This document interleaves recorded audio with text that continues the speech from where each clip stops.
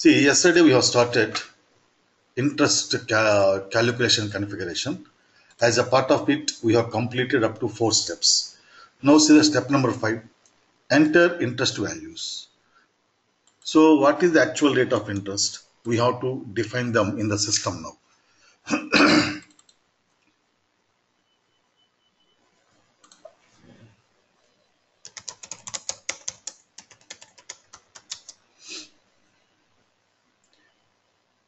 SPRO, our path is same as above.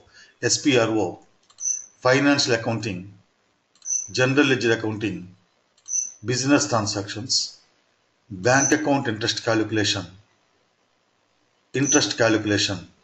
enter interest values. Click on new entries, reference rate of interest. Yesterday we have defined one reference rate of interest, B1, valid from 1/1/2017, interest rate 12%. So yesterday I told you for every actual rate of interest, we define one reference rate of interest, no? So for that reference rate of interest, we assign the actual rate of interest here. Suppose if you have another reference rate of interest, let us say B2,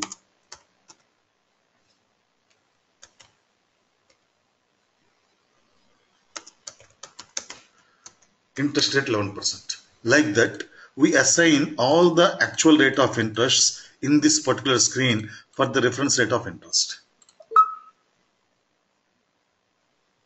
This is B2. Now, see the next step, creation of interest account. Here, when the system calculates interest, it has to post the accounting entries automatically. So when the interest is calculated, what is the entry to be posted? We debit interest account and we credit respect to term loan account. So first we have to create interest account, and after that we have to create all the respect to term loan accounts. So as a part of it, first let us create interest account. And we have an account group, interest rate, OBD4. If you go to OBD4, you can see your account groups.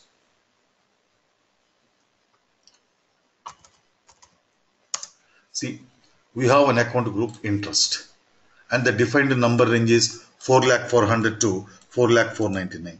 So I am taking 4,400,000. Transaction code FS00. GL account is equal to 400.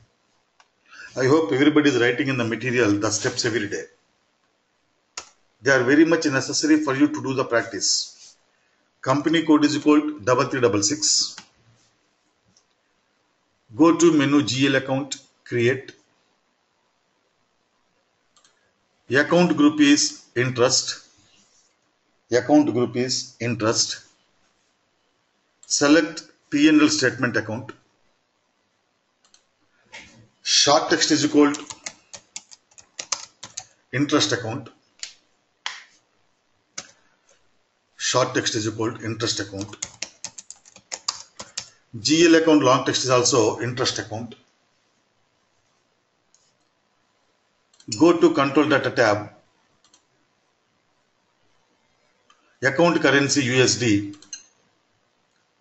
Select only balances in local currency. Select line item display. Sort key 001. Then go to create bank interest tab. Field status group G001. Click on save. Now, see the next step, creation of term loan account. Here, the term loan accounts are always secured loans because the term loans are secured by the assets of the company. So this term loan account is to be created under secured loans account group, right? So we have an account group secured loans, and we have defined the number ranges 1,300,000 to 1,399,000. So I am taking 1,300,000 because this is the first account we are creating. Now, how many number of term loan accounts you have to create?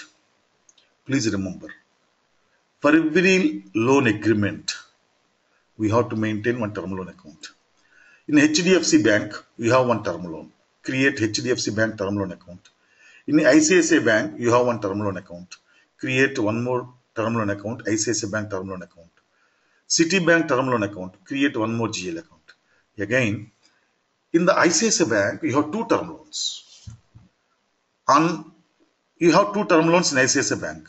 On the one term loan, you are paying 12%. On another term loan, you are paying 13%. In that case, for ICICI Bank term loans itself, you have to create two GL accounts. 12% ICICI Bank term loan account, 13% ICICI Bank term loan account.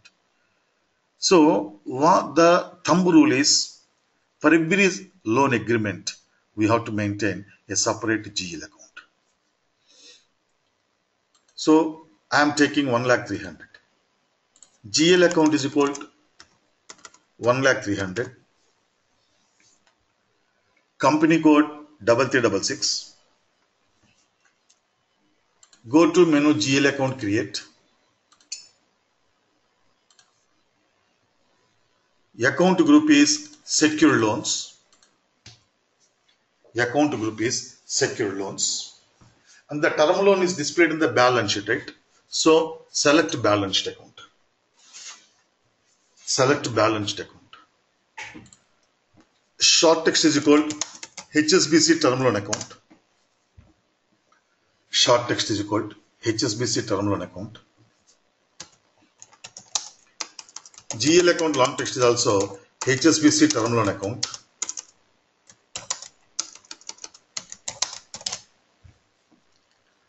Go to control data tab. Account currency USD. Select only balances in local currency. Select line item display. Sort key 001. Then go to create bank interest tab. Field status group G001. Then interest indicator AA.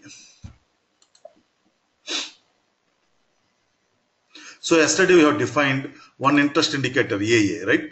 I told you the interest indicator carries all the values necessary to calculate interest. Then that interest indicator is assigned in the term loan account. This is what you have done now. So till now, for the interest indicator AA, we have assigned number of values. Now this AA interest indicator we have assigned in the term loan account. So according to those values, the system calculates interest. What are those values? Now, how the system knows that it has to apply 12% on the balance of this term loan account? How the system knows that it has to apply 12% rate of interest on the balance of this term loan account? Right now, you have some space in the material, right? Against the material itself, you have some space, right? I'm sorry, in the material, against the step, you have some space, right? Please write down there. First to take the notes, I will show you the links now. We have assigned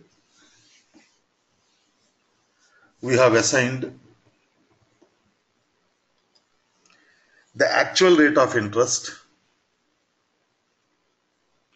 We have assigned the actual rate of interest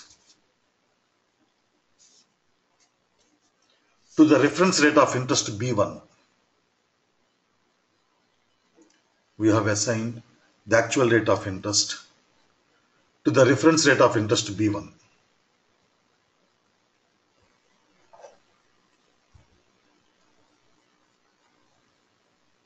The reference rate of interest B1,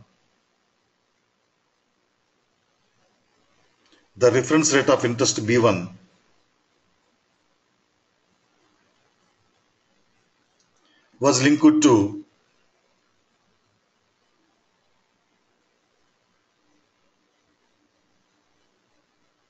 linked to debit interest and credit interest terms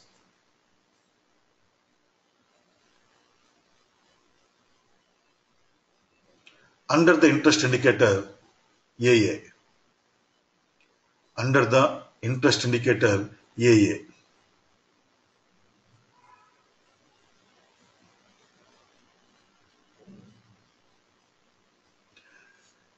And the interest indicator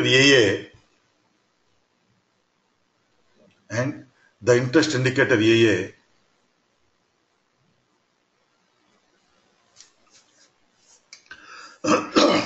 was assigned in the interest indicator AA was assigned in the term loan account master record. Was assigned in the term loan account master record.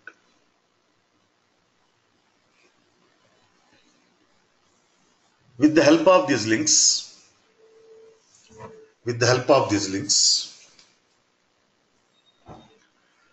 the system will apply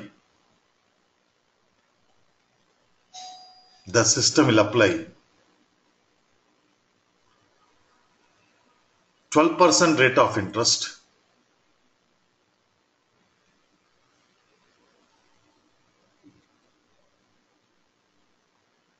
on the debit and credit balances of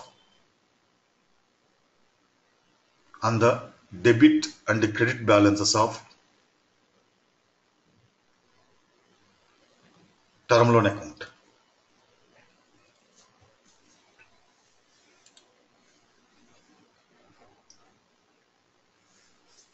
On the term loan account. See, look at the screen, everybody, please. Just now, in the step number 5, enter interest values. For the B1, look at the screen. See, for the B1, we have assigned 12% reference rate of interest, right? I'm sorry. For the B1 reference rate of interest, we have assigned 12% actual rate of interest. Okay. Then, yesterday, in the time dependent terms, see, in the time dependent terms, interest indicator is EAA, right? So, in the time dependent terms, we have defined two terms. See, first term, second term, right? So, I am going into the details of this interest indicator time dependent term. See, B1 was linked to credit interest balance interest calculation. Balance interest calculation means interest calculation type. Credit interest. Credit interest means interest on debit line items of the term loan. And this link was provided under the interest indicator AA. Again, I am repeating, please listen to me very carefully. We have assigned actual rate of interest 12% to B1. The B1 was linked to credit interest, means interest on debit items, under the interest indicator AA. The interest indicator AA was assigned in the term loan account master record. So, on the debit balance of term loan account, the system will apply 12%. Clear? Similarly, you have defined a second term also. Let us go to the details. See, again, we have already assigned 12% to the reference rate of interest B1, and this was assigned to debit interest. Debit interest means interest on credit items. Debit interest means interest to pay. On which items you pay interest? Credit items. So, debit interest means interest on credit items, and this link is provided under the interest indicator AA. Actual rate of interest 12% was assigned to B1, reference rate of interest. B1 was linked to debit interest, that is interest on credit items. This link is provided under AA. Then AA again was assigned in the term loan account.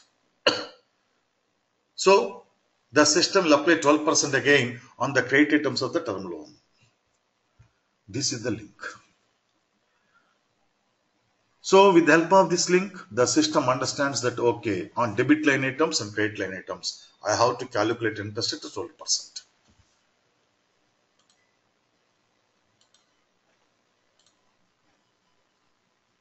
Yes, credit means withdrawals. On the withdrawals, you have to pay, no?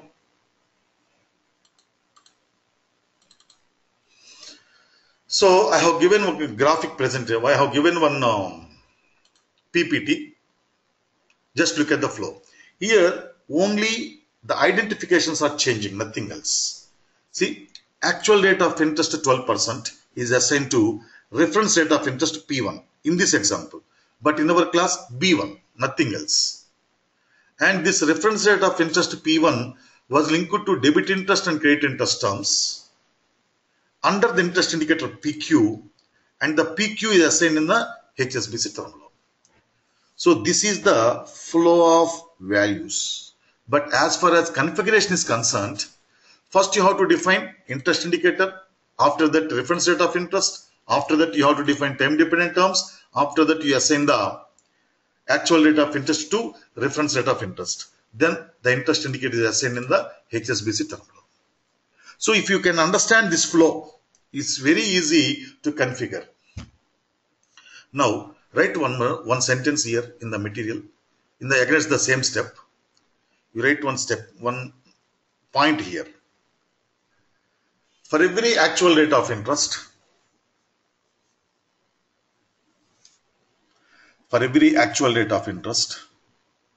it's a rule, it's a thumb rule, you can take it granted. For every actual rate of interest,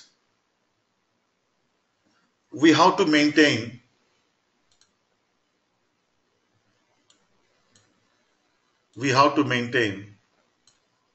one interest indicator.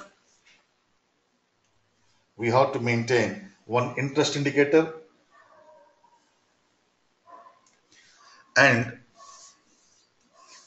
one reference rate of interest.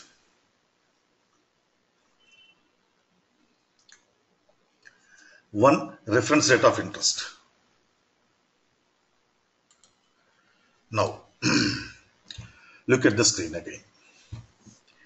Now, I have shown you the configuration only for one term loan. But your client is having 4 term loans from different banks with a different rate of interest. For example, your client has taken the 4 loans. One loan is from HSBC Bank, rate of interest is 12%. Another loan he has taken from American Express Bank, rate of interest is also 12%. Then Citibank is charging 13%. Then ICICI Bank is charging 13.5%. Now, I told you, for each term loan, we maintain one GL account, master account. And also I told you, for every separate rate of interest, just now I told you, for every separate rate of interest, you maintain one interest indicator and one reference rate of interest. Okay. Now, here HSBC Bank and American Express Bank is charging same rate of interest. In this case, in the GL accounts of HSBC term loan account and American Express Bank term loan account, you assign the same interest indicator PQ because both are charging same rate of interest rate. Then we have another rate of interest 13%. So for 13%, you create one separate interest indicator, one reference rate of interest, and you assign 13% to the reference rate of interest. Then 13% is assigned to reference rate of interest P2. This is linked to debit interest and credit interest terms under the interest indicator PR, another interest indicator PR, and the PR is assigned in the Citibank loan account. Then you have 13.5%, no? So for 13.5%, you define one interest indicator, let us say PS, then another reference rate of interest P3. Then we assign the actual rate of interest 13.5% to the reference rate of interest P3. And the P3 is linked to debit interest and credit interest terms under the interest indicator PS. And the PS interest indicator is assigned in the ICICI Bank term loan account.